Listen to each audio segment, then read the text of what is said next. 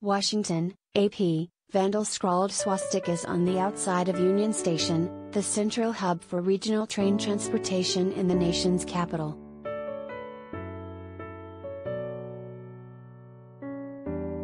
The graffiti was discovered Friday, one day after International Holocaust Remembrance Day, with crude Nazi symbols marked on columns across the front of the massive building and several clustered around the escalator entrance to the underground DC Metro.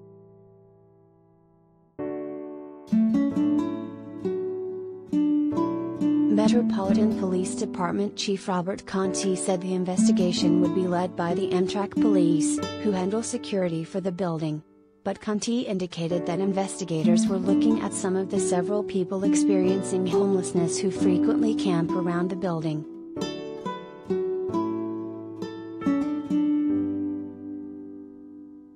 It appears it may be one of our unhoused residents who did this, based on some information that has been revealed, Contee said. The person who did this could very well have some mental health challenges.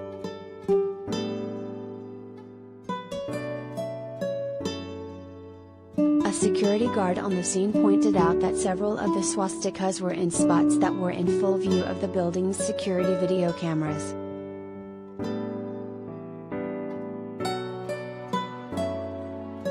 Amtrak spokeswoman Kimberly Woods said an investigation is underway. Amtrak strongly condemns this act of hate and will work with our landlord, USRC, and their lessor to remove these symbols as quickly as possible, Woods said in a statement.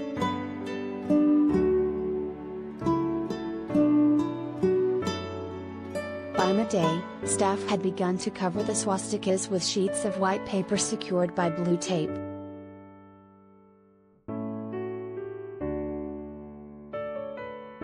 The Jewish Federation of Greater Washington posted a statement on Instagram, calling the timing particularly offensive and added, "This anti-Semitic and hateful symbol has no place in our society."